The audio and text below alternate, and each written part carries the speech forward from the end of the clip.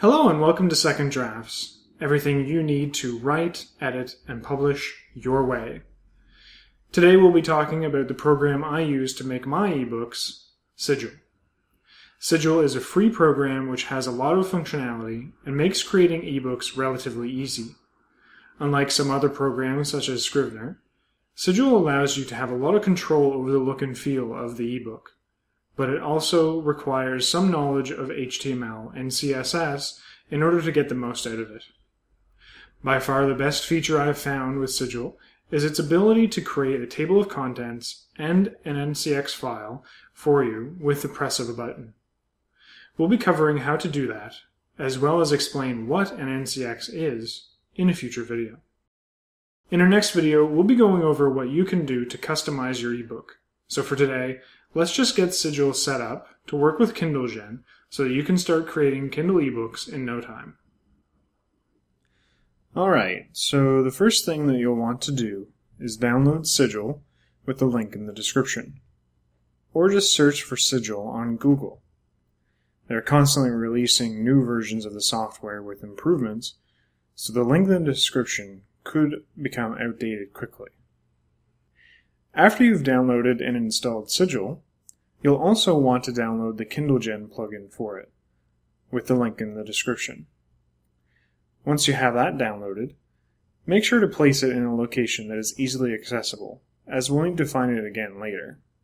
Now, with that downloaded, open Sigil, go to Plugins at the top, click Manage Plugins, then check the box that says Use Bundled Python next to it. Python is a programming language that will allow Sigil to work with the Kindlegen plugin, so that needs to be checked for it to work. Now, click Add Plugin on the right near the bottom. Now you just have to find the Kindlegen plugin which you downloaded earlier and then double-click on it. Now the Kindlegen is ready to work with Sigil, and you can start making Kindle files. The next step isn't necessary, but can help with the size of the Kindle files. First, click OK on the bottom right of the open window. Then go back to Plugins, hover over Output, and click Kindlegen. This is where you'll want to go when you have everything in your ebook ready and want to create a Kindle file. When you're ready, you'll click Start, and then Sigil will handle the rest. For our purposes, click Start now.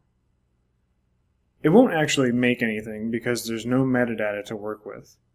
But don't worry, we didn't really want to create a Kindle file just yet anyway.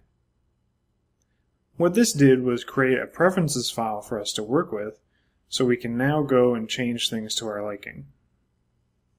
So, click OK at the bottom to exit the Kindlegen page. Go back to Plugins, click Manage Plugins again,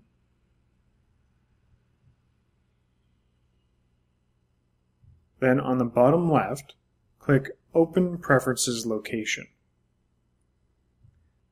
This opened the folder for where Sigil stores the plugins and other information. Go into the Plugins folder, then the Kindlegen folder, and open kindlegen.ini with Notepad++. On line 25 for compression, change whatever number it shows to 2. This increases the compression of the file and will make our end result smaller. This is important because Amazon charges 15 cents per megabyte that is delivered to the customer. The smaller your file, the more you'll make in the end. The smaller the file, the more money you'll make in the end. Another thing you can do before saving and exiting is change the path of where the Kindle files are saved to.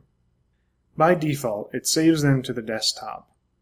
But if you prefer them going somewhere else, on line 19, after the equals sign, put a space, then the directory of whatever folder you want the files saved to. This would need to be a string starting with the hard drive letter, then each subsequent folder down to where you want it saved. An easy way to get this is to go to the folder you want the file saved to, right-click on a file in the folder, and go to Properties at the bottom. Then, on that first tab, the General tab, it has a category that says Location. You can highlight that, right-click, and then copy and paste it over to the Kindlegen settings in Notepad++. Don't forget to save the file in Notepad++, and you're all set with Sigil. The last thing you should do is download Kindle Previewer. This program mimics the look of a Kindle ebook reader so that you can see if the file looks right before you upload it. It's essential that this is done so that you don't upload something that's improperly formatted. Once you've downloaded and installed Kindle Previewer, we're all done with this step. Alright, now we have Sigil set up for the next step, importing the HTML file we've created and customizing it to our liking. For now, if you have any questions, be sure to ask them in the comments below, subscribe to the channel so you don't miss anything, and remember that Second Drafts has everything you need to write, edit, and publish your way. Do you want to support production of this YouTube series? Visit www.patreon.com/jmcclain and become a patron today.